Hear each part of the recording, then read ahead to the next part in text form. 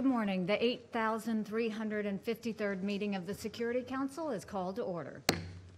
The provisional agenda for this meeting is non-proliferation, Democratic People's Republic of Korea. The agenda is adopted.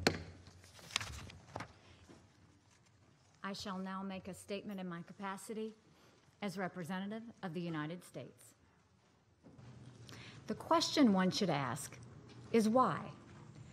Why, after voting for sanctions 11 different times, is Russia now backing away from them? We know the answer. It's because Russia has been cheating. And now they've been caught.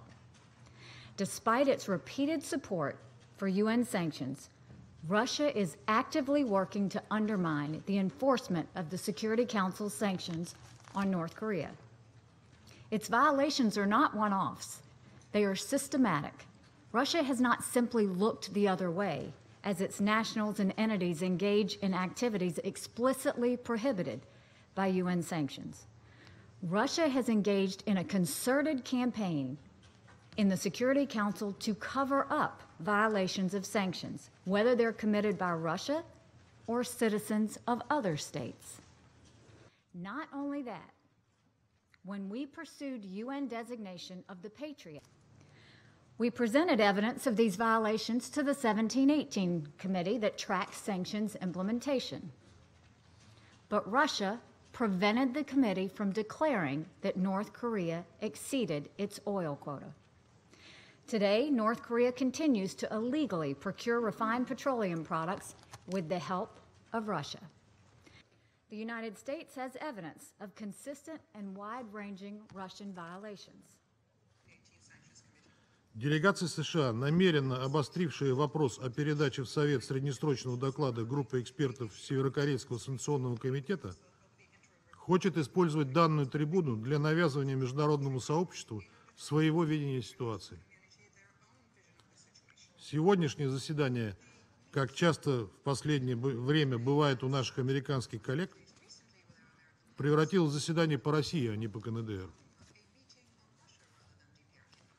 Русские, мол, пытаются оказать давление на группу экспертов.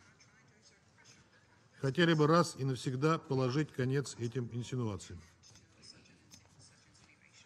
В реальности дело обстоит так, что работа группы, которая по независящим от нас причинам приобрела край, в то же время мы являемся сейчас свидетелями того, что переговоры между КНДР и США по меньшей мере испытывают определенные трудности.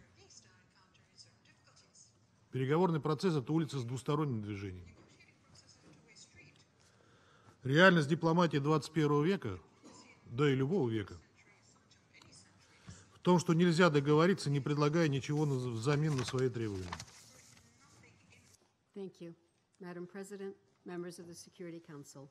There have been several positive developments related to the nuclear weapon and ballistic missile programs. In the meantime, there continue to be signs the DPRK is maintaining and developing its nuclear weapons and ballistic missile programs. The International Atomic Energy Agency remains unable to access the DPRK and verify the correctness and completeness of the DPRK's declarations under its safeguards agreement. However, we're not invited to witness any of these activities. And I now give the floor to the representative of China. 谢谢主席女士。解决半岛问题没有军事选项，对抗没有出路，诉诸武力只会给半岛带来灾难性的后果。 We have no further speakers. This meeting is adjourned.